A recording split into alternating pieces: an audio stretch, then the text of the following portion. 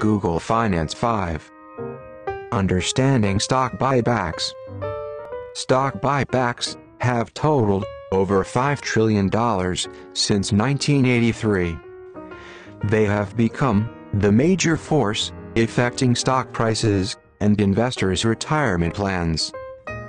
Yet, most investors are not aware of the importance of buybacks. First, let's define stock buybacks. Stock buybacks are the repurchase by a company of its own stock. Since 1982, stock buybacks have been the major force driving stock prices in the United States capital market. In current dollars, stock buybacks have totaled more than $5 trillion. Why are stock buybacks important? Well, one reason is that they affect stock prices. Next, by spending company cash, stock buybacks reduce the ability of a company to pay dividends. Similarly, they reduce the reserves that a company has for hard times or new opportunities. Due to loopholes in accounting standards, buybacks cause profits to be greatly overstated. Finally, stock buybacks are an unfair distribution of assets that rightly belong to all shareholders. Why do buybacks affect stock prices? By taking stock off the market, buybacks reduce the availability of the stocks of a particular company. Stock buybacks often involve very large quantities of stocks, sometimes 20% or more of securities in circulation are bought back. Furthermore, stock buybacks are done with the intent of raising stock prices. They are a type of stock price manipulation that would otherwise be illegal if not given safe harbor from criminal prosecution by the Securities and Exchange Commission in 1982. How do stock buybacks reduce dividends?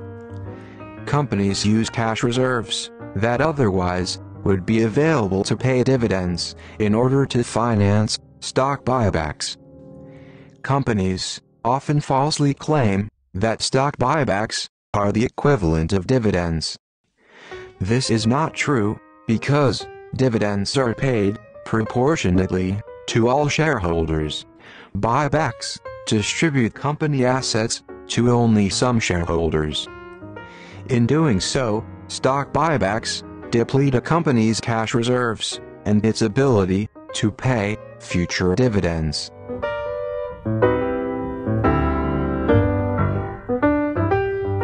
How do buybacks weaken a company? Stock buybacks reduce reserves that would otherwise be available for times of financial stress. They also use funds that might otherwise be available for research and development, reducing the company's competitive advantage. With less cash reserves, companies have less funds available to meet marketing challenges. Finally, buybacks almost always increase a company's leverage and financial risk. In fact, in recent years, companies have actually resorted to borrowing in order to finance stock buybacks, so great is their desire to manipulate stock prices upwards. How do buybacks distort profits? The primary purpose of stock buybacks is to manipulate stock prices upwards in order to give value to executive stock options. In other words, their purpose, although rarely admitted, is to remunerate employee managers. Most instances of executives being paid millions of dollars are the result of stock options given value by stock buybacks. However, due to a quirk in accounting standards, stock buybacks are not posted to the income accounts.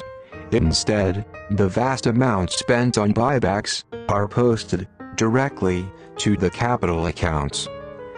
The cost of stock buybacks is not reflected in price-earnings ratios or in earnings per share.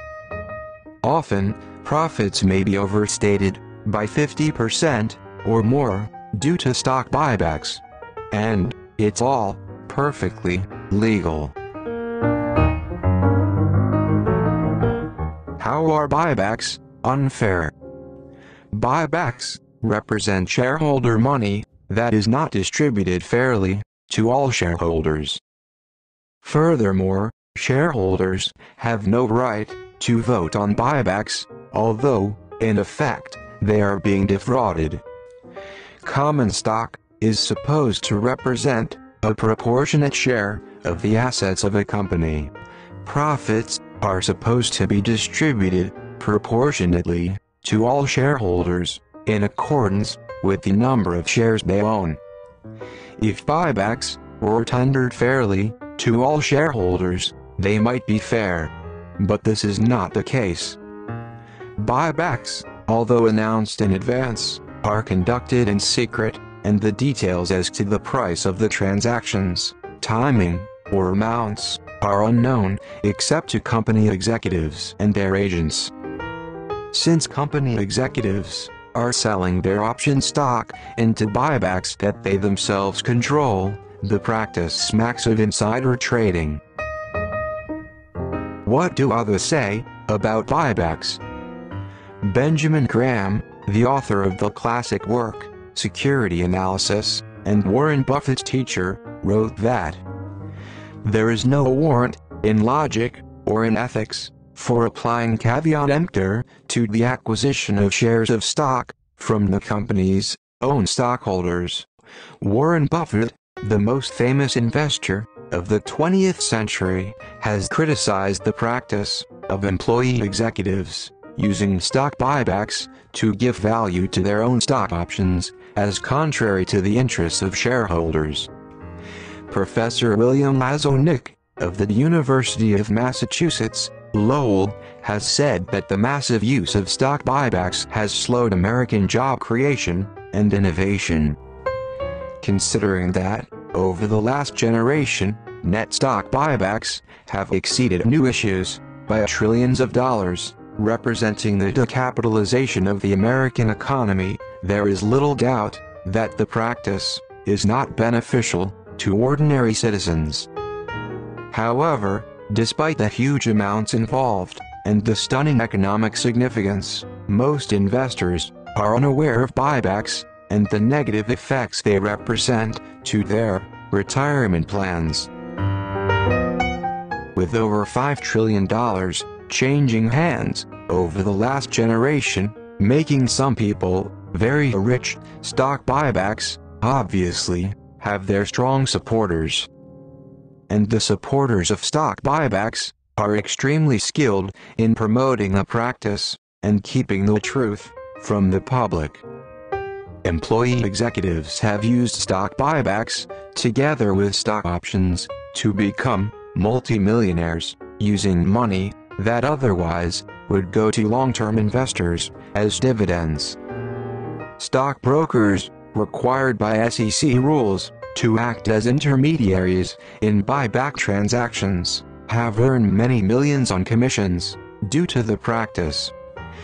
Mutual fund managers, whose remuneration is tied to price appreciation of the portfolios they manage, are ardent supporters of stock buybacks, which drive prices ever higher. Dividends, on the other hand, cause prices to fall. Finally, day traders and other market speculators like stock buybacks, as they do all forms of market manipulation. As a practical example, let's examine the Boeing stock buyback of 1999 to 2001. The Boeing Company is a prime example of an American industrial corporation. In 2003, it had 138,000 shareholders. It was the world's largest producer of commercial jets and satellites, and one of the largest manufacturers of military aircraft. It represented the best of American industry. Its board of directors included famous people from the apex of American society, CEOs of major corporations, and former high officials of the U.S. government and military. In mid-1998, Boeing directors announced that the company would repurchase 25% of the capital of the corporation. Considering that only about 0.5% of company capital was traded each day on the stock exchange, it was clear that a 25% buyback would necessarily drive stock prices upwards. The estimated cost of this buyback program was over $9 billion. The buyback program lasted until mid-2001. By the last quarter of 2000, Boeing stock prices had doubled. For the purpose of driving up stock prices, the program was a success. Executive stock options became more valuable. After the buyback program, regular market forces intervened, and, by the last quarter of 2002, prices had returned to the level of 1998, when the buyback program was first authorized. This graph shows that the buyback program, having removed over $9 billion in cash from the corporate treasury, had considerably weakened the Boeing company. The ratio of long-term debt to capital increased from 33% in 1998 to 62% in 2002. The current ratio of short-term assets to short-term liabilities fell from a high of 1.8 in 1996 to a low of 0.8 in 2001. In other words, the buyback program increased financial leverage and produced negative net working capital. Both are signs of a weakened financial condition. Some apologists for stock buybacks argue that such programs increase the operational efficiency of a business in terms of return on equity or assets. This graph shows that, indeed, Boeing's return on assets and equity did improve during the buyback program. But, once the program ended, values returned to pre-buyback levels. Less than 2 years after the $9 billion program was completed, Boeing executives announced in the Wall Street Journal that the company was facing financial difficulties and hoped that the federal government could provide assistance. This final graph shows how regular, long-term shareholders of the Boeing company fared. During the 5-year period, 1998 to 2002, Boeing distributed over $11.3 billion in the form of stock buybacks and dividends. However, only 20% of this amount was distributed proportionately and equitably to all shareholders as dividends. In 3 of the 5 years, stock buybacks, the red bars, exceeded corporate earnings, the green bars. This example is typical of buyback operations that have dominated the U.S. capital market for over a generation. Let's sum up. Stock buybacks are good for corporate executives. They are not so good for long-term shareholders. Stock buybacks are legal, but they are of questionable ethical validity. For more information on stock buybacks, please refer to Capital Flow Watch. The next video in this series shows how to use Google Finance to spot companies that engage in buyback practices.